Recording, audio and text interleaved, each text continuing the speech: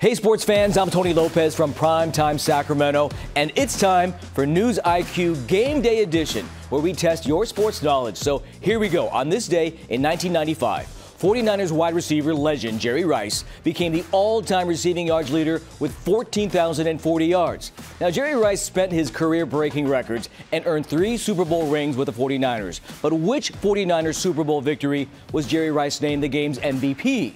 Was it Super Bowl 23, 24, or 29? Before we do the big reveal, let's discover a little more about the home of News IQ, Primetime Sacramento.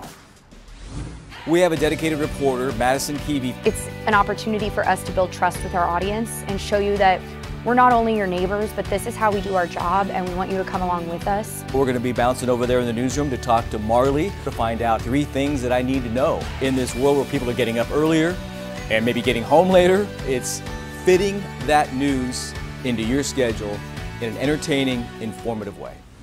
So, which 49ers Super Bowl victory was Jerry Rice named the game's MVP? Super Bowl 23. The 49ers beat the Bengals 20-16, and Jerry Rice was awarded MVP after catching 11 passes for a Super Bowl record 215 yards and a touchdown. Oh, by the way, he also rushed for 5 yards. So test your News IQ every weeknight at 8 right here on Primetime Sacramento, and stay with us tonight for the CBS 13 News at 10.